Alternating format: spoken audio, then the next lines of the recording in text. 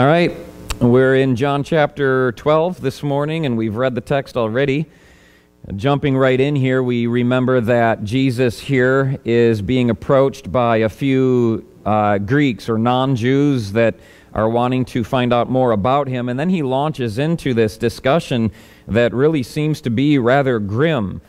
He starts with verse 23 saying, "The hour has come that the Son of Man should be glorified." Now, you and I know what that means. We know that Jesus is approaching his imminent death. He's going to be crucified on a cross. If you've seen the movie or you've read the book, you know that this is a pretty gruesome thing. If you know anything about crucifixion, this is quite the execution. It was particularly designed to inflict maximum pain upon the individual being crucified. And so when Jesus says what he says in verse 23, we get it. We know what's coming. Here's what's interesting about the way he phrases it in verse 23. He says, "The hour has come," that means it's about time, and we know that he's only days away at this point, "that the Son of Man should be glorified." And it's interesting to me that he says glorified and not crucified, because if I was in his shoes, I'd be thinking about the crucifixion. But he doesn't say that. He doesn't say, "Oh, the hour has come that the Son of Man is going to be crucified." He doesn't say, "You know, a couple days from now I'm going to get executed." He's not thinking about the execution. He's not thinking about the crucifixion. His mind is focused on the glory that would come after. This is a significant detail that you and I need to understand about Jesus. He was never distracted by a fear of how bad obedience to God might hurt him. He was never distracted by that fear, which so often distracts you and I. Oh, if I obey God, what's this going to do to me? How bad is this going to hurt if I do what God's telling me to do? Jesus never saw it that way. He looked at the glory that was beyond the obedience. Compelled by what obedience to God would produce. That should excite us like it excited Jesus. Aren't we grim sometimes, you know?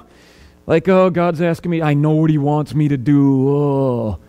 But have you ever asked yourself why he wants you to do it? You know that there's always good on the other side of the obedience God is calling you to, no matter how hard that obedience is? And do you know that your sinful nature is always going to see obedience to God as dreadful? If anything in you is excited about obeying God, chalk that up as the Holy Spirit. Your flesh doesn't want to. Your flesh doesn't see anything but crucifixion ahead, execution, death to self, pain, suffering, torture. I don't want to do this Christian thing. But the Spirit inside of you that's willing is bursting with excitement, going, do it, do it. Jesus, controlled by the Holy Spirit, is compelled to obey because he knows that there's great glory on the other side of it.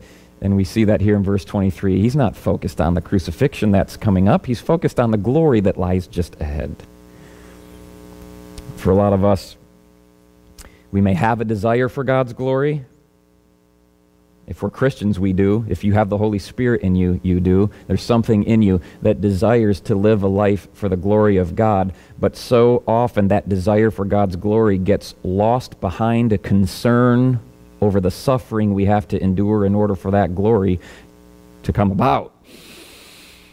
Isn't that true? Christian, you want to live for the glory of God, right?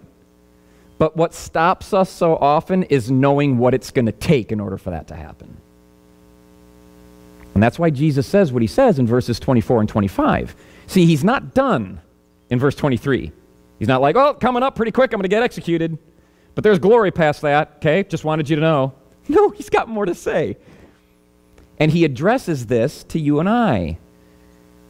Like, I get that these words were spoken 2,000 years ago, but they still ring true today for anybody who wants to follow Christ and glorify God with their life, but is a little bit afraid to do so.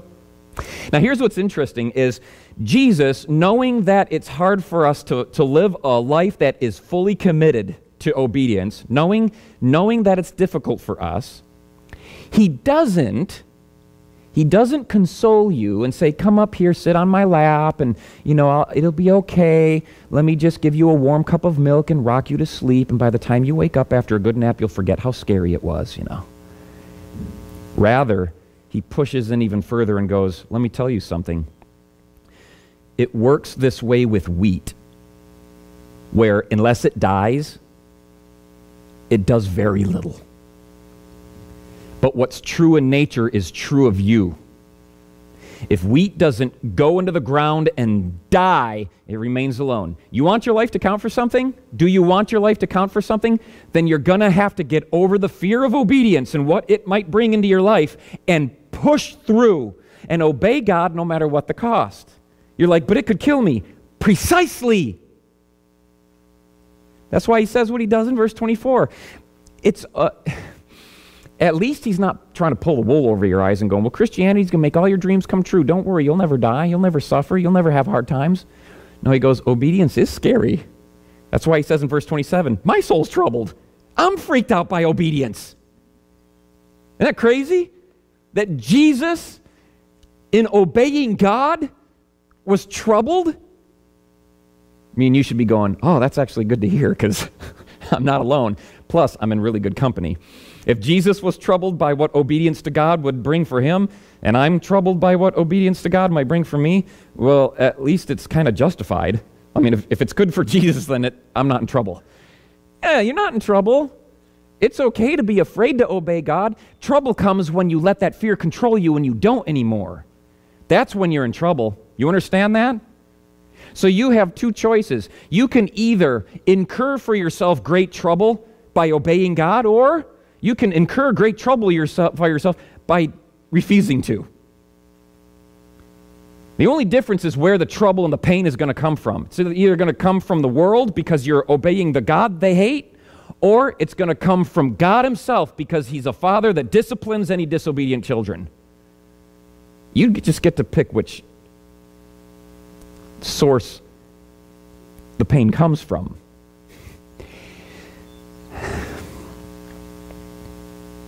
There's a lot of Christians, and you may be one of them, who want to live for Jesus. And there's something in them that wants to live a life of significance. I think it's easier to find somebody who wants to live a significant life than it is to find somebody who really doesn't give a rip, doesn't care if their life amounts to anything, doesn't care if they do anything profound, doesn't care if they make a dent, doesn't care if they do. A lot of Christians want that. I know I do. I want my life to count. I don't want to spin my wheels for 60, 70, 80 years and then die and God goes, well, he made it. I want him, when I die, to look at me and go, well done. Good and faithful servant. Enter into eternal. You've worked plenty hard. You need a rest. Come on in. I built something for you. It's got a crazy, awesome, easy chair, and it has your name on it. You'll see it in there. That's what I want. But a lot of Christians, I think, would agree with me on this. We want to live a life for Jesus, and we want to live a life of significance. But in the end, there aren't going to be many who do. So the desire is there, but the reality is, few will. And it's not because we haven't been told how. We know how to live a life of significance. If you've been in this church long enough, you know how to live a life of significance. And it's not because we don't have the opportunity to do it. You are surrounded with God-given opportunity to live a life that is made significant because you've decided to obey him throughout your day and throughout your week and throughout your life, rather than dismissing yourself from the obedience that so concerns you. You have the opportunity. You have the desire. You have the knowledge. Problem is, you're also afraid. Hey, and I'm not picking on you either. Your pastor's afraid to obey God. And I can say that because of verse 27. Jesus was troubled too. Yet your pastor's troubled. I bet you are. I'll bet you that there are times where you know what God wants you to do, but you don't do it because you're afraid of what people will think. You're afraid of getting attacked, being made fun of, losing friends on Facebook. You're controlled by fear. And Jesus here is reminding us that what's true of wheat was true for Jesus. And what's true for Jesus is true for me and you.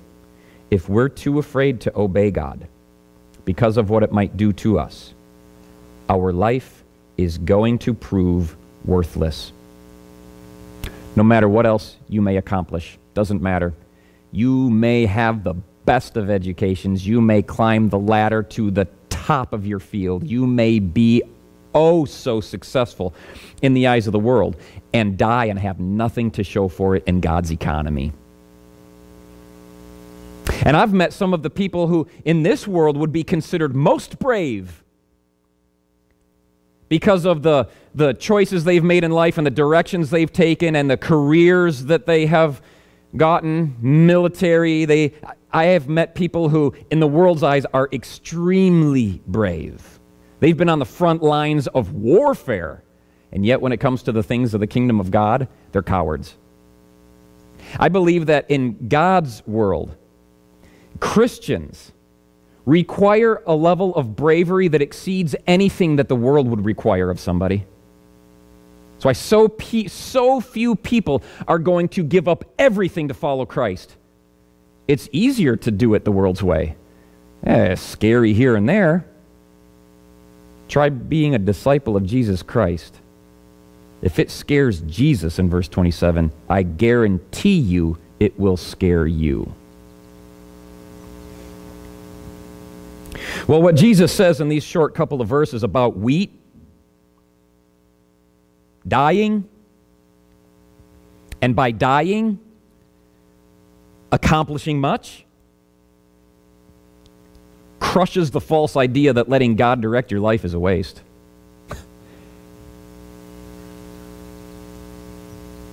It obliterates that false idea that is so widely circulated in our modern culture that says becoming the master of your own destiny is really the way to live. That's the way to live a life of significance.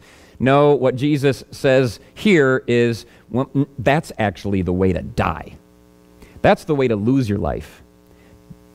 Trying to control your own fate, become the master of your own destiny, trying to decide how things are going to look, keeping things under your own control because you're too afraid to relinquish control to Jesus Christ's dictates. That's the way to actually lose your life. He turns the whole idea upside down and inside out. You can either obey God and die or disobey God and die.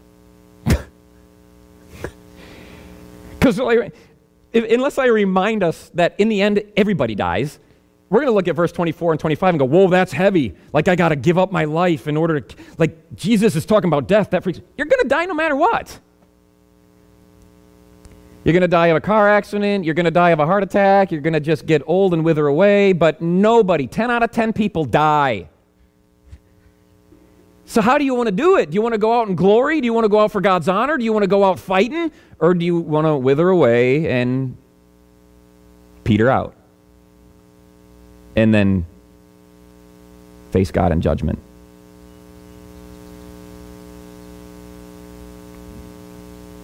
Consider something here. Those of you who want your life to count for something. Okay, I'm only talking to you now. And I'll bet you I'm talking to everybody. If you want your life to count for something, then consider this, please. The world will produce 777 million metric tons of wheat in 2019 alone. 777 million metric tons of wheat this year, which is, by the way, the most important grain in the world and provides more nourishment for human beings than any other food source. Consider this.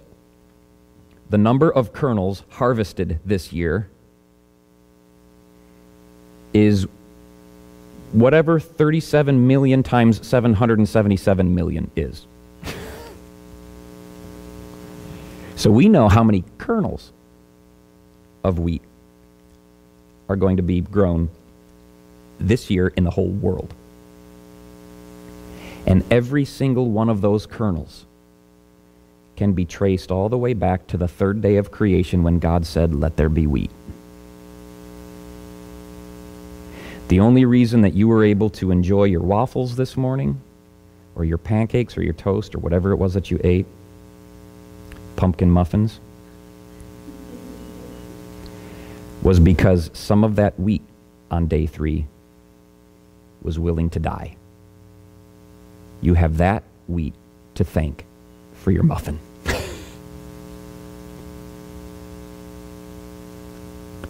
And the same principle is being applied to you and me. Do you want your life to be significant? Do you want your life to go beyond your own generation? Do you want the impact of your life to be felt long, long, long after you're dead?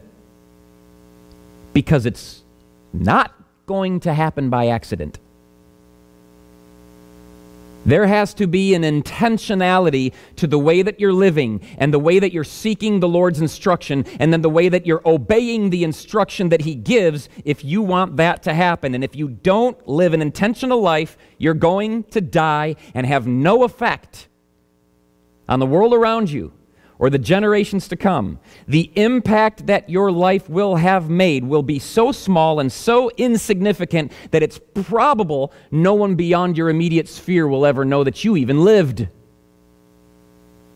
Strangers will walk through the graveyard and look at your name and not know who it was.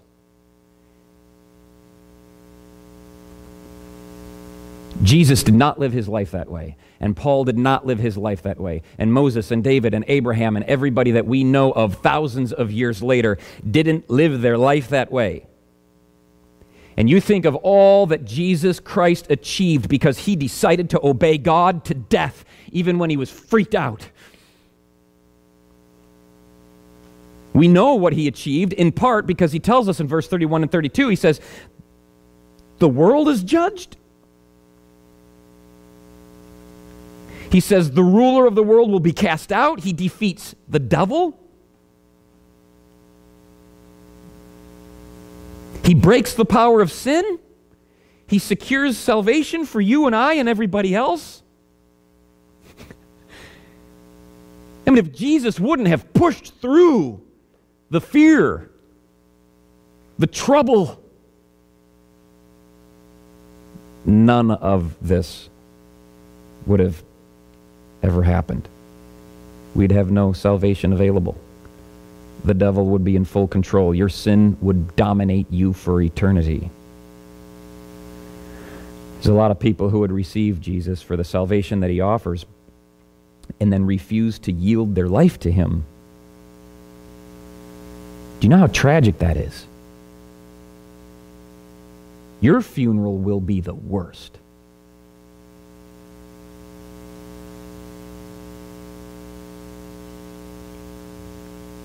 Jesus says in verse 26, backing up just some, He says, if anyone serves me. And we talk a lot about service to Jesus around here. You know, we serve Christ. We come together on a Sunday and everybody's got their spot, and we worship and we eat and we clean up the church and we go home. And some of us go from here to other areas of ministry to serve Jesus, and we all take part in that because we believe that by vacuuming the floor, that's serving the Lord. And we believe that by baking in the kitchen, that's serving the Lord. And we believe that by playing music, we're serving the Lord. And we believe that by recording this message to put online is an act of service to the Lord. And here's what Jesus has to say about service. If you're serving me, you'll follow me. And you'll know that you're following me because you'll be wherever I am. Wherever I am. Well, where is He going? Where is Jesus? Especially at the time that He said that. I'll tell you where He is. He's on His way to the gas chamber, right? He's on His way to the electric chair. He's on His way to the cross. And then I'll tell you this. If you ever want to know where Jesus is, at any given moment of your life, He's not hard to find if you know where to look. Jesus isn't hiding. You want to know where to look? You want to know where to find Jesus? He's on the path of obedience. He'll always be found on the path of obedience, always. And if you've lost sight of him at this point in your life, you can be sure that if you look back to the path of obedience, you'll see him there. Run to him. He says if you're serving him, that's where you'll be. If you're serving him. If not, you won't.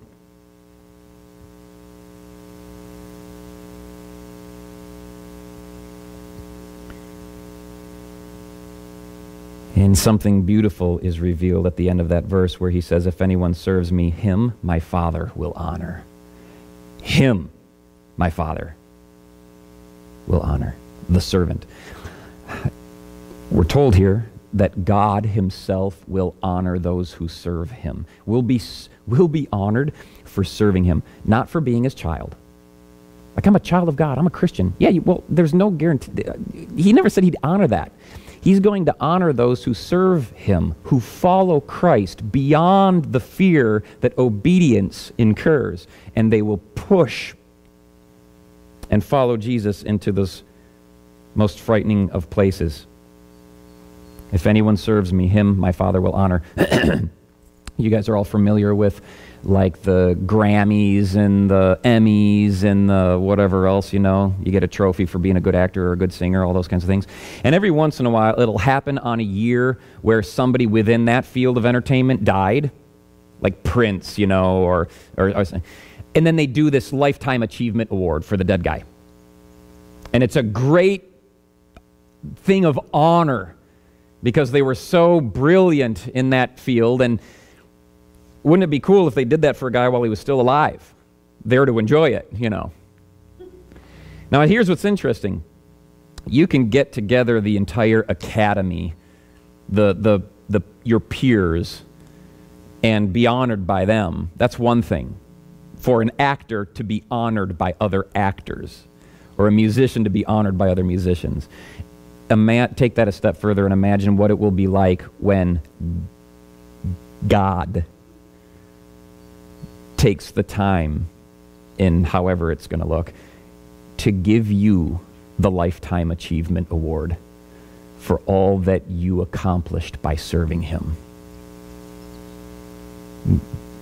Put whatever goes on at the Academy Awards to shame. I'd rather be honored by God in front of humanity than to be honored by a few currently popular actors in front of an academy. And it says it's going to happen. God will honor those who are brave enough to serve Jesus and follow him wherever it is that he takes them. So in verse 27, now we catch up to the part where Jesus admits. Admits. This could have made him sound weak. I'm freaked out, guys. Oh, well, we thought you were like totally cool about everything and like, you know, put together and nothing ever bothered you. Jesus is bothered.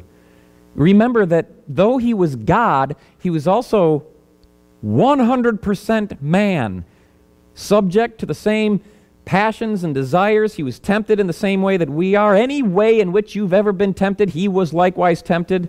Jesus was a human being, and he had to deal with his humanness from time to time. And here now, it's troubling him. Jesus did the will of God always. And if we think that it was easier for Jesus than it is for us just because he was God, I think we're wrong. If anything, I would say that Jesus being God would have made it harder for him to live the life that he did. Because think of this. For one, being God, there was way more responsibility placed on his shoulders than there will ever be placed upon your shoulders. His performance would affect the entire world. And I don't mean just the current world at that time. His performance would affect every dead generation and every yet unborn generation, from time past all the way to the end of the human race. The entire timeline.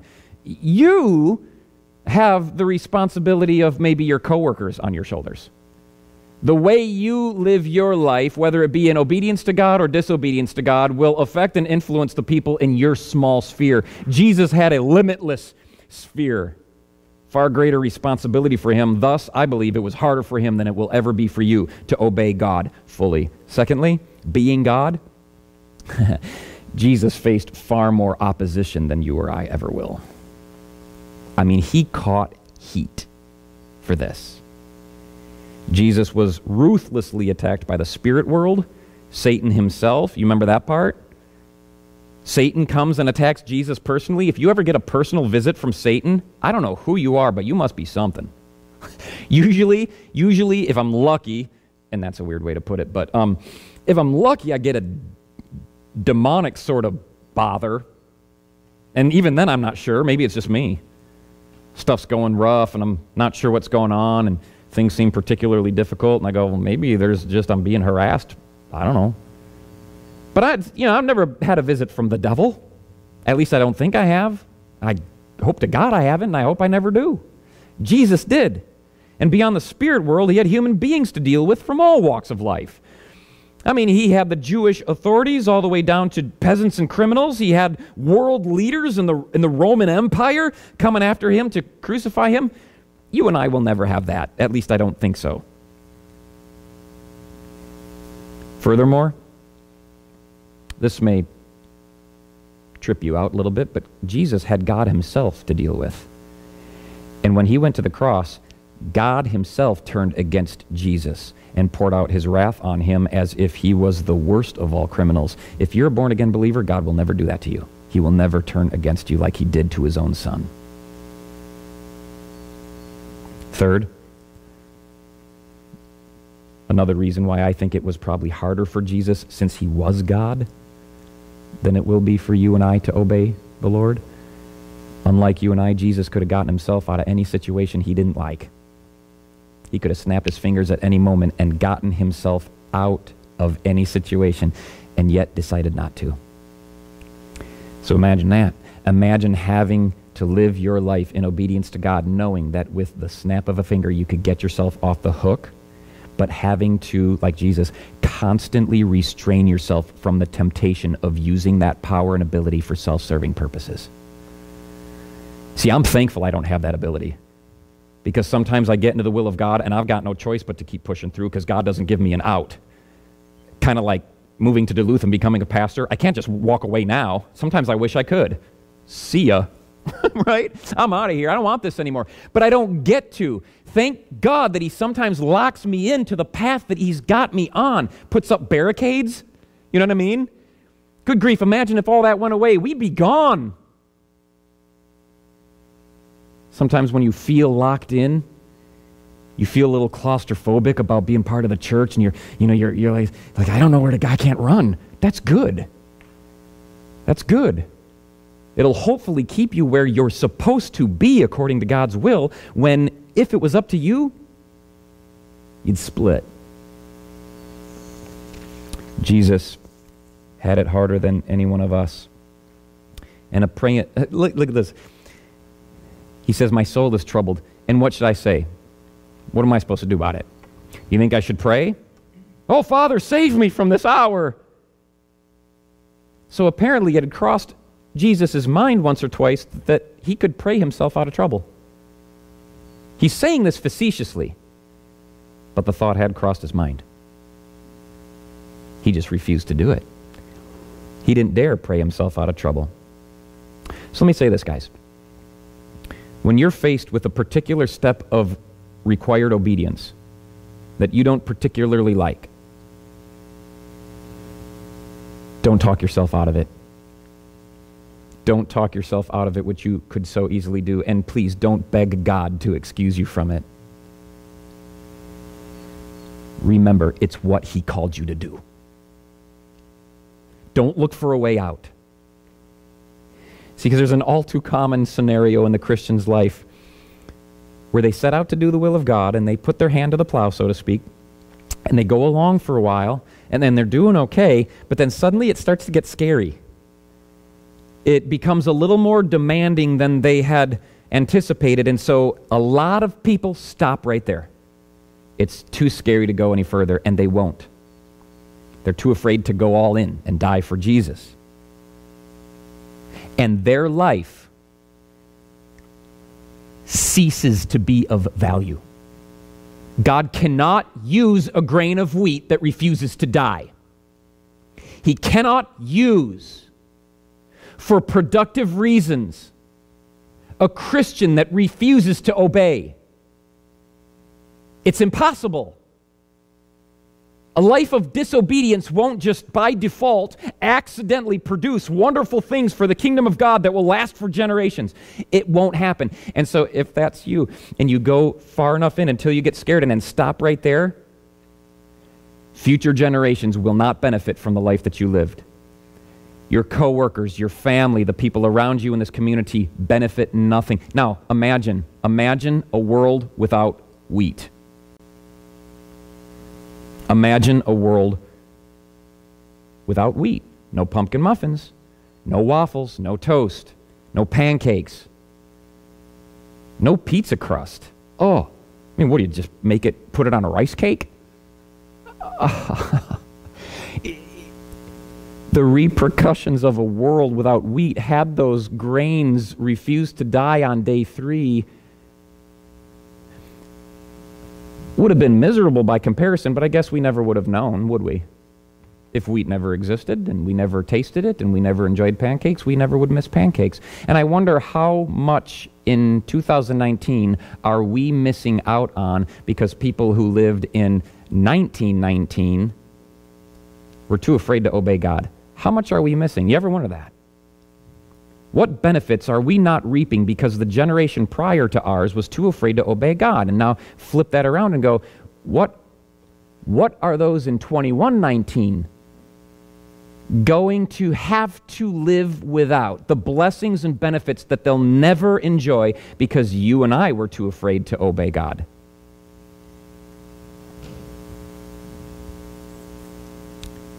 Jesus says, Father, glorify your name. I think this is the 3rd time now where God's voice comes from heaven in response to Jesus.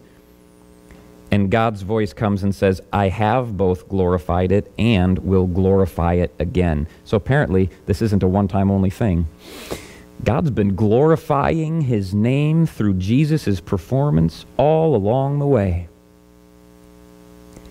You look back over any life that culminates in glory.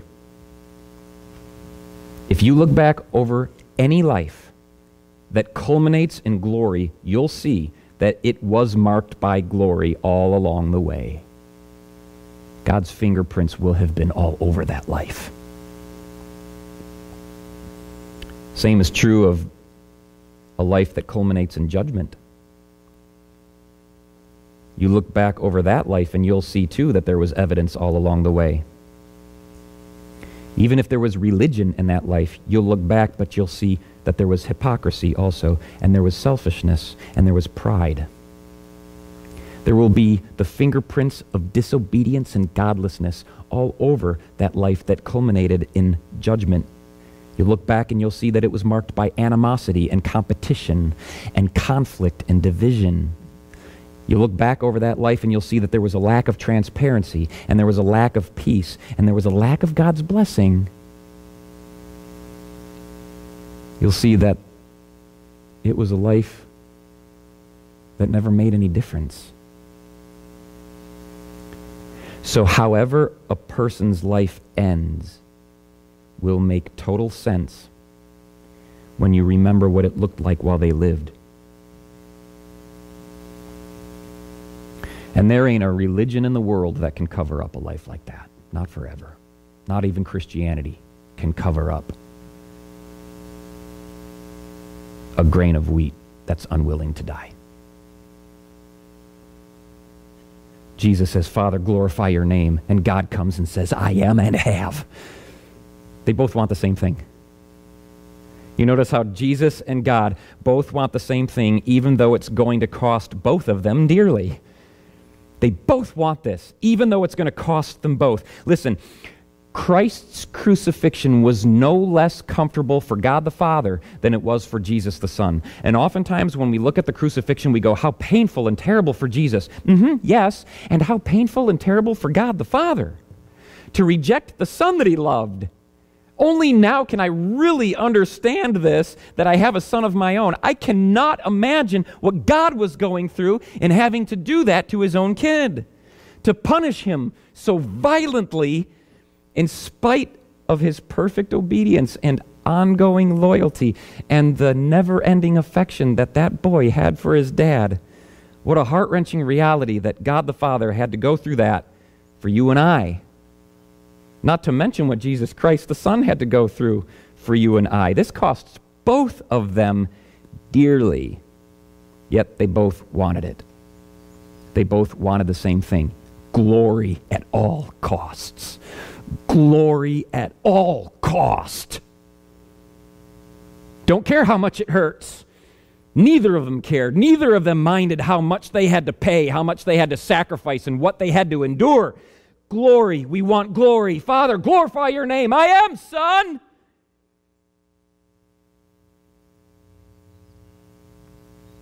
I have been, and I'm gonna.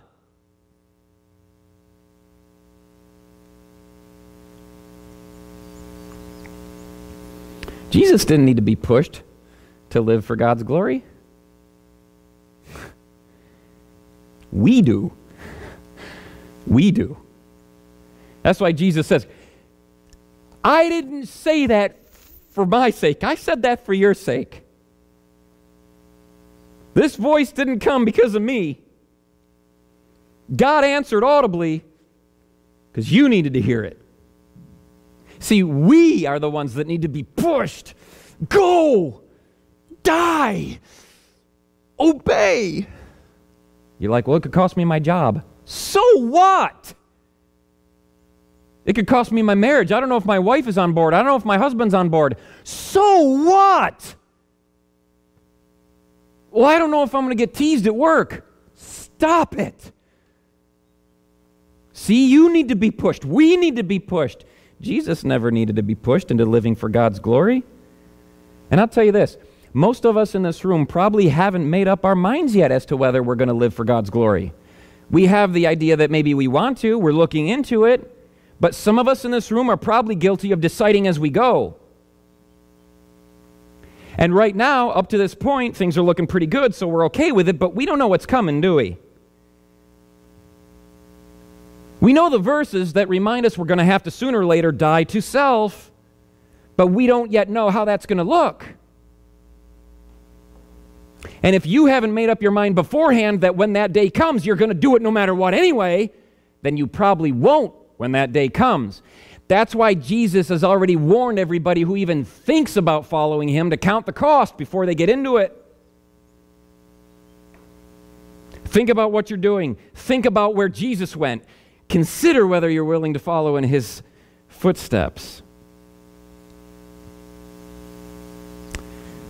Jesus isn't distracted by the crucifixion part. He's focused on the glory. But he's not ignorant of the crucifixion part either. He knows it's coming. He's not ignorant of the part where he dies, but everybody else is. In verse 33, it says that he said what he said to signify the death by which he would die. And then the people answer him and go, well, we've heard from the law that the Christ remains forever. How can you say the Son of Man must be lifted up? Who is this guy? Like, we didn't know that dying was part of the equation. What are you talking about, lifted up? They knew he meant crucifixion. Jesus, by saying lifted up, was implying that he would be crucified. They picked up on that and went, wait, what? Crucifixion? We didn't know that was part of the deal. And it's not because they were unfamiliar with all the Old Testament passages that clearly indicated that death and suffering was part of the equation. There's a lot of passages all throughout the Old Testament that should have, or so you would think, made it very clear that yes, suffering, death, this is what the Messiah has to look forward to.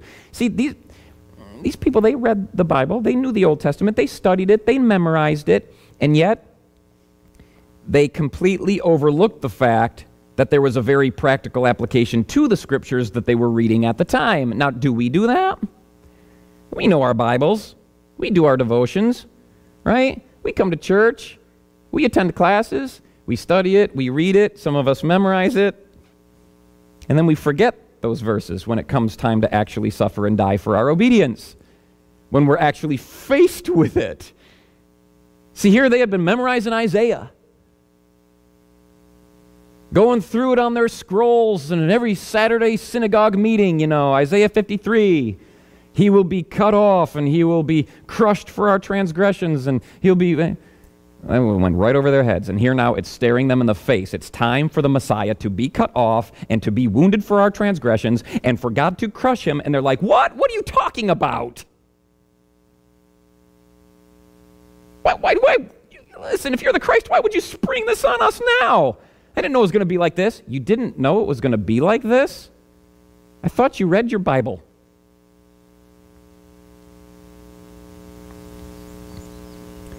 And so what does Jesus say in response before he hides himself from them? Okay, because in verse 36 it says, Jesus spoke these things and then departed and was hidden from them.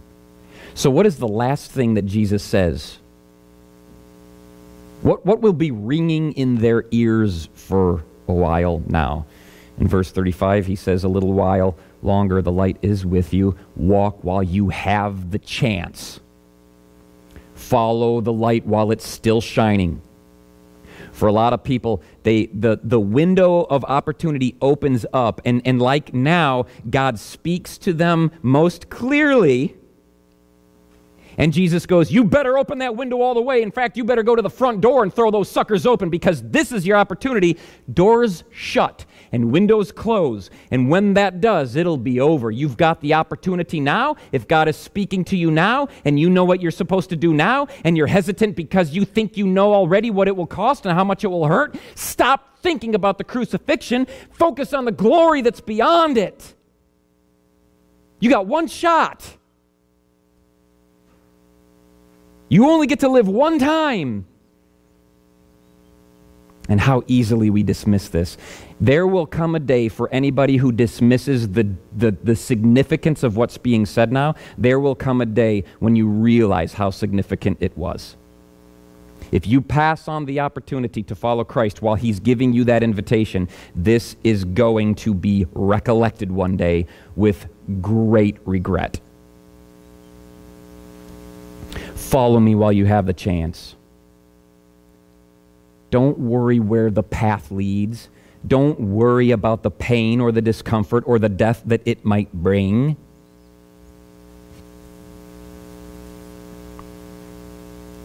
If you follow Jesus only when it's easy,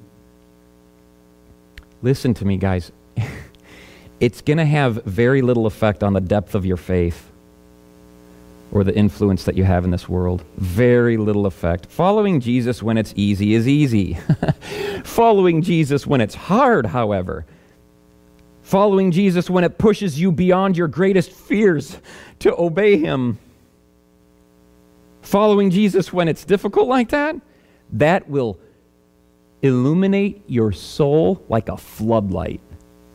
Suddenly at that moment, the significance and the reality of true Christianity is going to be more clear than it ever has been, and you will be excited because God won't leave you alone when you venture forth with the bravery required to push beyond your fears. God will come through in a way that makes him more real in your life than he is right now. You will get it like you've never gotten it before, and you'll only want more. That's why it's dangerous. You go that far once, you may just go far enough to die one day. He says, taste and see, man. Just try it, and you'll see how good this is.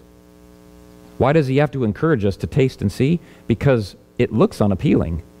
It's very unappetizing. A life of Christ doesn't look good. He says, but if you taste it, you'll find that it's the best you'll ever have, and you'll only want more. running from obedience when it's hard does the opposite. Instead of exciting you, and instead of breathing fresh life into your soul, and instead of exciting you about the things of God, it actually sinks you further into spiritual despair. Because you're living a life of disobedience. You're living a life of spiritual lethargy. You don't want to do the things of God, and you're dominated by fear. It drains your soul. It quenches the Spirit of God. And over time, it darkens your mind. Some Christians that I've met have been living so long outside of the will of God, they are the most miserable people I've ever met. And even the Bible backs me on that. It says it would have been better had they never known the way of life than to, after having known it, turn from it.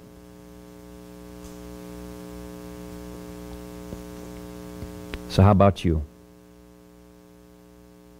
Is your life right now being marked by frequent defeat in times when suffering and death is needed in order to go further with God? Are you letting fear win? Are you hesitant to lose your life? Are you in danger of dying alone, as Jesus says? Because right now, if that's the case, then that foretells of what your life is going to look like when it culminates.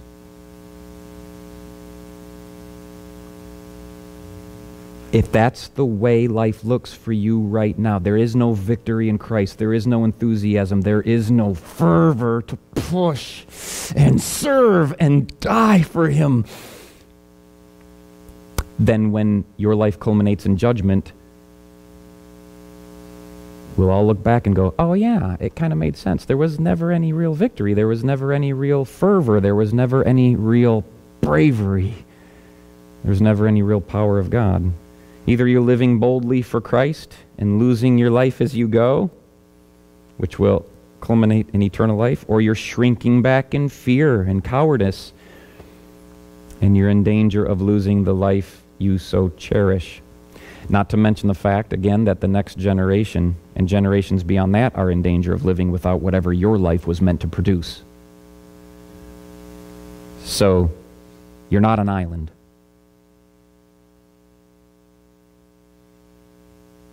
You will affect people. No matter what, your life is and will affect people beyond your own generation, whether for good or for bad. Good, because all faithful Christians produce fruit that can be enjoyed by others. Bad, because your life failed to produce fruit, and the next generation is starving because of it. Imagine a world without wheat. A world where maple syrup really has nowhere to go. A world where we eat pizza on rice cakes. Imagine a world without spaghetti. A world without any pasta. Oh. Pause. Little tear. Okay, if you appreciate wheat, if you appreciate what wheat has done for you by virtue of its willingness to die, then maybe you can imagine the difference your life could make in future generations if you have the bravery to die for Christ yourself. If you appreciate wheat. And if you can imagine a world without it, if you can imagine what your life would be like without wheat, then maybe you'll think twice the next time you're afraid to obey God because of what it might cost you. Let's pray. Father, we come to you this morning and ask for your Holy Spirit to move in us, to keep us walking forward down the path of obedience that you have marked out for us. Please don't allow anybody here to stop short of the goal. It is daunting, it is frightful, but there is so much glory beyond the small little tastes of death that we have to experience regularly if we're going to obey you. The fears and the apprehensions and perhaps some mockery or some belittlement or some losing of jobs or whatever. We pray that we would be focused not on the suffering, but like Jesus was, on the glory that lies beyond. Because if we only knew, if we could only taste of it, oh, the places we would go. We ask, Lord, that you take us there. If we serve you, if we really serve you, then may we follow you, and wherever you take us, may we go there.